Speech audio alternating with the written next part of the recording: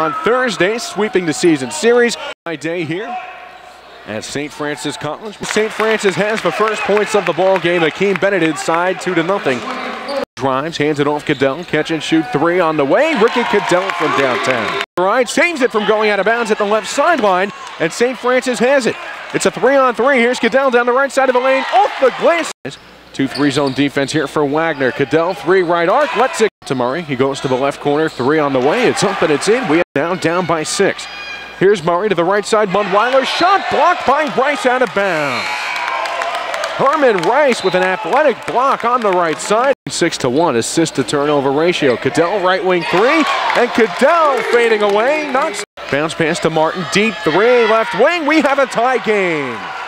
Cylinders, 48-47. Wagner with the ball in the lead. 3 minutes left.